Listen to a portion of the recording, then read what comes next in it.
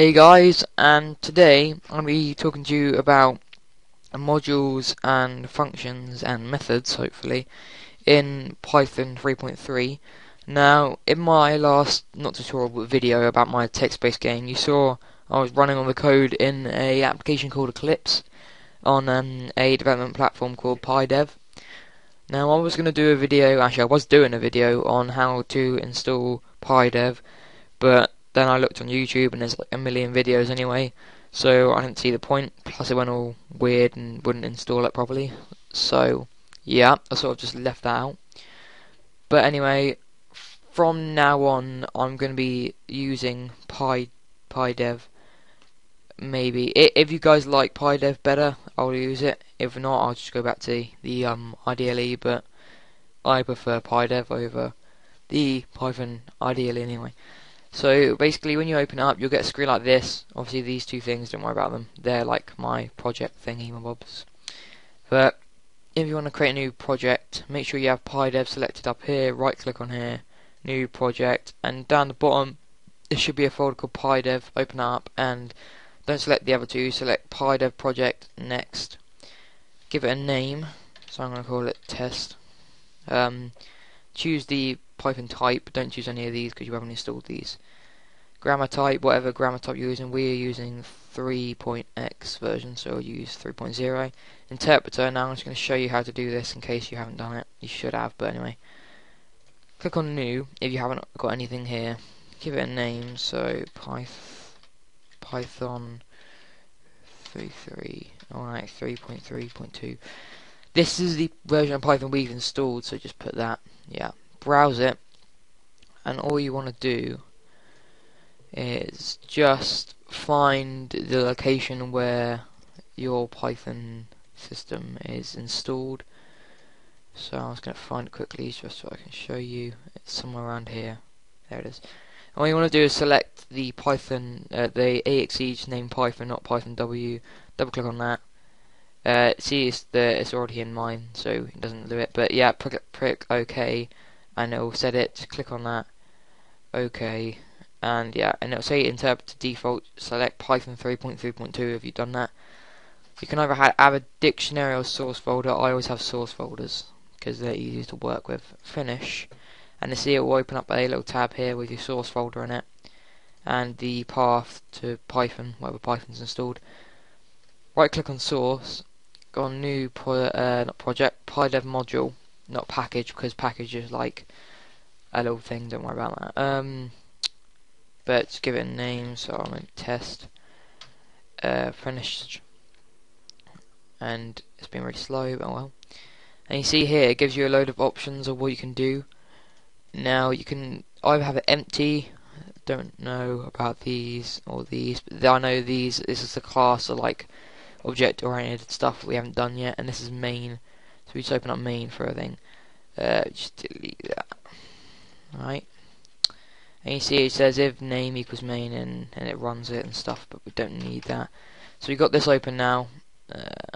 Okay, got this open now, and it's a nicer environment to work with. So say you put println, see it gives you options of what you can put in. Press enter, it does it for you, and if you put in one quotation it gives you both, and if you put in one bracket it gives you both.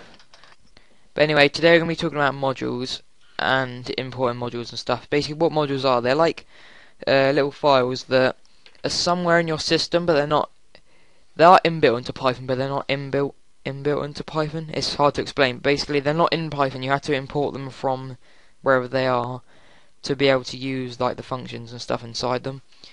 So basically all you want to do is use import, and this normally goes at the top of your file if you're doing like this. So import, and then there's quite a few. I'll show you some examples of some, but there's quite a few. So there's OS, which is the OS system. There's SYS, time, math, and let's say, I don't know, random. What's happened here? Oh yeah, also it gives you like a list of errors and stuff, and there's actually, I think there's an error window as well. Error log.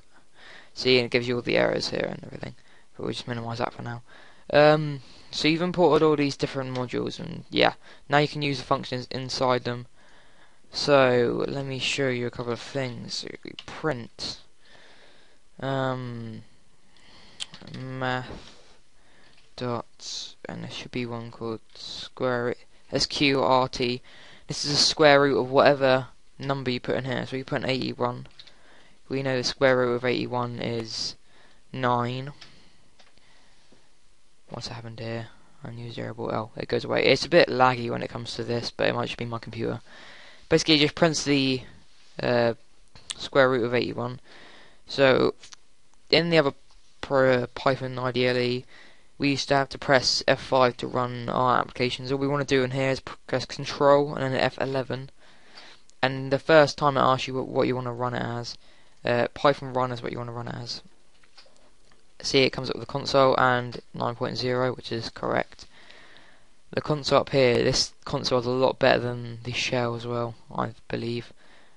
We've got the error log on the console. Yeah, I believe it's a lot better than the shell because it's a lot easier, a lot better to use. So you see here we've imported the math function, and if we didn't have the math function here, actually we can just test that out now. Actually, if we didn't have the math function there, we tried to run it. You see, there's an error because math, it recognizes it as a variable, and there's not a variable called math, so it doesn't perform anything. But if we have math, then it works fine. So yeah, we've used a function inside a module here. Now say you have something like, let me just do a couple of prints.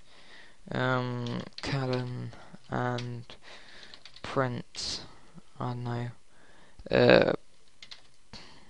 Travis, and then you can do a command. So os dot system, and you see it's so much better because it gives you all the stuff you can use here. Look. os dot system, and what system does is you have to input a command of some type. Now one of the most simple ones is either single quotations or double quotations, and all you want to put in here is CLS. I think that can be capitals as well, but it doesn't really matter. You can see here, this command here clears the whole screen at whatever point it's set and then carries on the application. So it's just to print out